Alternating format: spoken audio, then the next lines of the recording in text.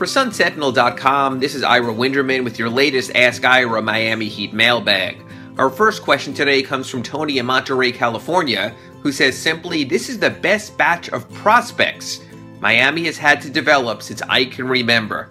And I have to agree that when you look at someone like Hassan Whiteside and his possibilities, if you're going to spend $98 million, you might as well spend it on someone with his upside. Similarly, with Justise Winslow and Josh Richardson, this reconfigured roster should give them an opportunity to grow. You can make the same comments with people like Briante Weber and even Rodney Magruder, which all of this is what makes me wonder why the Heat went out and matched the Nets offer sheet for Tyler Johnson. It's not about Tyler Johnson. It's about having enough in place already to grow from within. With Whiteside, with Winslow, with Richardson, with Weber and Magruder, it just seems there's almost a redundancy with Tyler Johnson. But what is done is done, and the reality is the Heat now have enough young players to develop that should they land a star, there'll be enough already in place.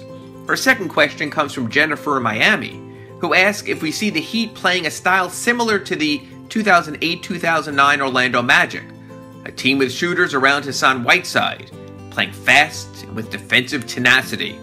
I'm not sure right now that you could put Hassan Whiteside where Dwight Howard stood that season with the Magic.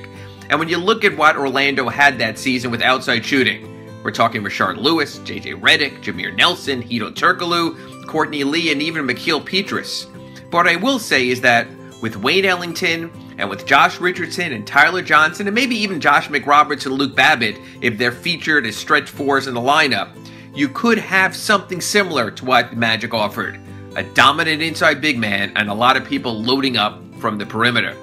And our last question comes from Viro, who asks, who do you think has the higher ceiling, Justise Winslow or Josh Richardson? I think it depends how you quantify a player's ceiling. I think Justise is more advanced on the defensive end and seeing the floor on offense. Josh, by contrast, is the more athletic of the two and a far better shooter. Justise has more room for growth in his game because I believe that the lack of athleticism somewhat can be overcome. But at the moment, I probably would say that Josh Richardson is more of a prospect right now based on what he's shown to this point with his shooting and the way the game has changed.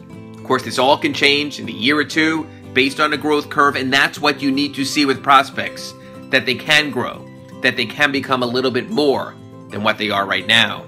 Those are today's 3 questions. We'll be back tomorrow with 3 more. For SunSentinel.com, I'm Ira Winderman.